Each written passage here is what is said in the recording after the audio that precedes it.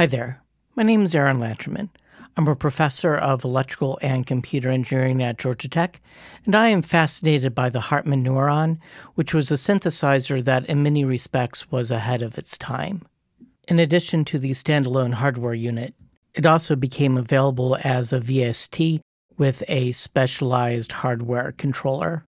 Stephen Bernsey has made available a version of the Neuron VS that can run without the specialized hardware controller, although you really need a very particular combination of operating system and computer to run it. As you could probably guess from the name, the Hartmann Neuron did a lot of weird stuff with neural networks. They created a software called Model Maker that would let you train your own models based on audio files that you fed it. There's a Hartmann Neuron synthesizer group on Facebook with a really thorough files section. It includes the Model Maker software, both the OS 9 and OS X versions for Mac, and the Windows version.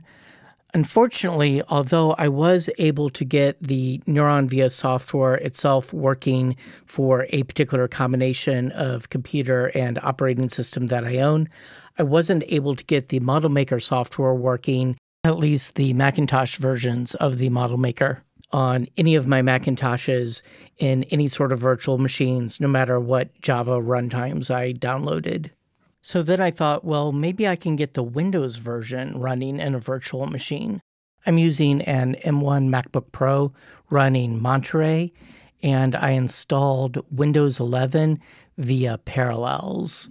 You can probably do the same thing that I'm about to show you using UTM or the underlying QEMU, but that looked kind of complicated, so I haven't tried it.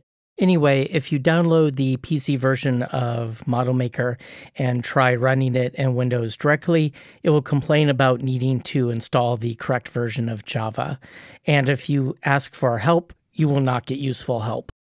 So, following the advice of Django Flow in this November 14th, 2022 post on the Hartmann Neuron Synthesizer Facebook group, you need to go get the correct Java 5 SDK. Okay, so there's Java SE5. Scrolling down a bit, we want the Windows-AMD64.exe version here. And you just install it in the usual way.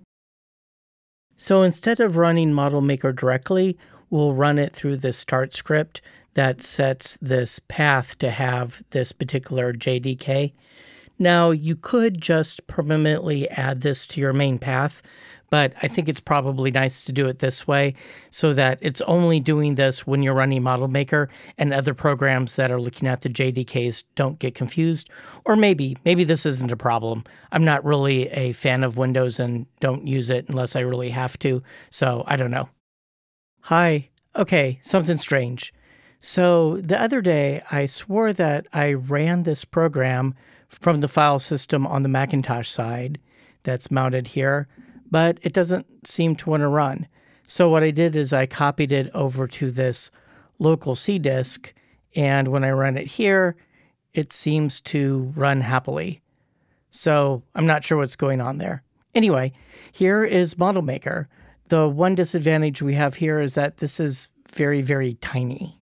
So I noticed that up here in View, there's this selection for Retina resolution, and if I go to the Configure menu, it says Scaled, graphics scaled to full size, best for legacy apps. So let's try that.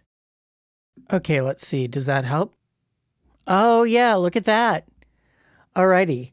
So I haven't actually tried to load sounds in it and create models, but I think this is a lot of progress, and I'll try that another time.